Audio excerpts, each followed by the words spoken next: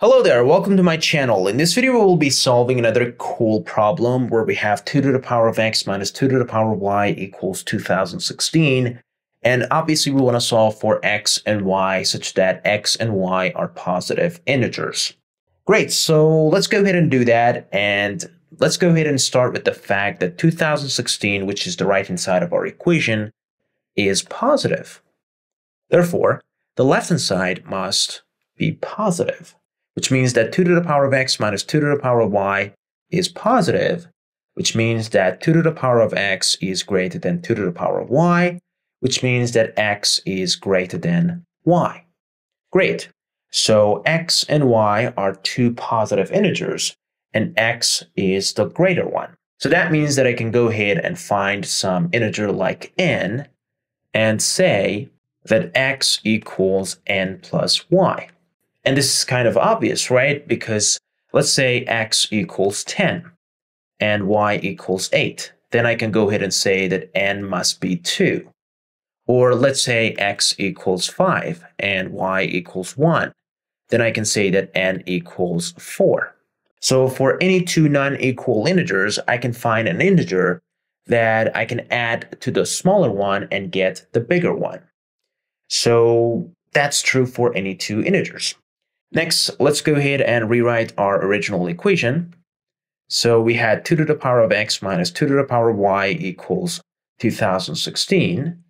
And since we assume that x is equal to n plus y, I can go ahead and say that 2 to the power of n plus y minus 2 to the power of y equals 2016. Next, I can go ahead and use the rules of exponents and replace this with 2 to the power of n times 2 to the power of y. So we have 2 to the power of n times 2 to the power of y minus 2 to the power of y equals 2016. Next, let's go ahead and pull out this 2 to the power of y. So we're going to have 2 to the power of y times 2 to the power of n minus 1 equals 2016. Awesome. Next, let's go ahead and factor out 2016. So 2016 is 2 times 1008. 1008 is 2 times 504. 504 is 2 times 252. 252 is 2 times 126. 126 is 2 times 63. And 63 is 9 times 7, which is the same thing as 3 squared times 7. So 2016 is 1, 2, 3, 4, and 5.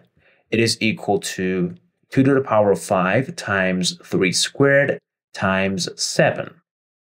So basically we have 2 to the power of y times 2 to the power of n minus 1 equals 2 to the power of 5 times 3 squared times 7.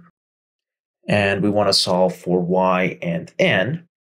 But notice that this and this are even, and this and this are odd.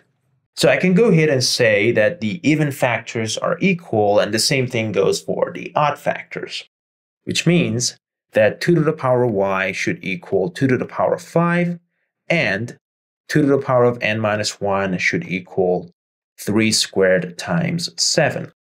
So let's go ahead and use these two equations to solve for y and n. Obviously, from the first one, I'm going to get y equals 5. And the right-hand side of the second equation is 63. Therefore, 2 to the power of n equals 64.